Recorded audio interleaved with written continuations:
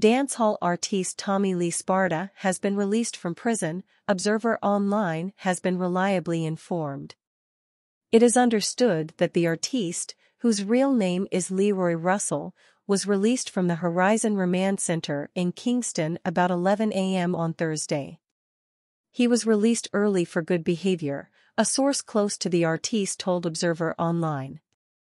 In March 2021, Tommy Lee was sentenced to 3 years in prison after being convicted for illegal possession of a firearm and ammunition.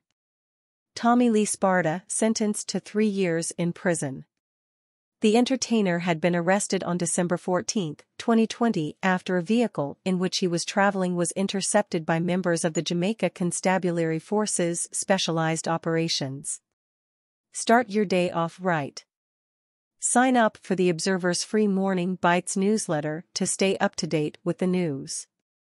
The men in the vehicle were searched and a 9mm Glock pistol with an extended magazine containing 18 rounds of ammunition was found in the dancehall artiste's waistband. Tommy Lee pleaded guilty to the charges.